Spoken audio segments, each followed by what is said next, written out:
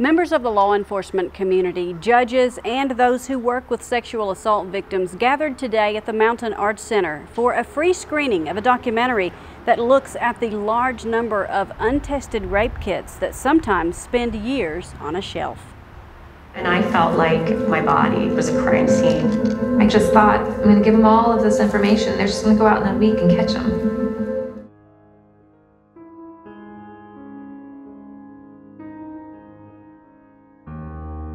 Almost 1 in 2 women will be a victim of sexual violence in their lifetime. That doesn't mean that 1 in 2 men commit crimes of sexual violence. It's a few bad eggs who do it over and over again.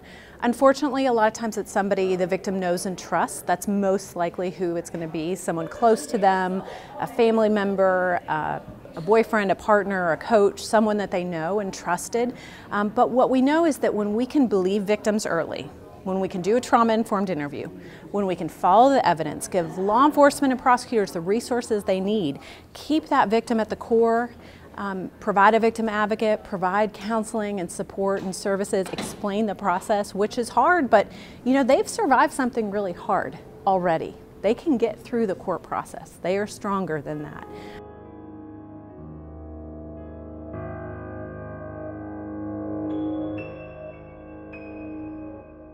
We hope that folks will be educated and have awareness and know that there was a problem and that we are working on it, and just to recognize that if you are sexually assaulted, you know where to go, you know that there's people out there that can help you.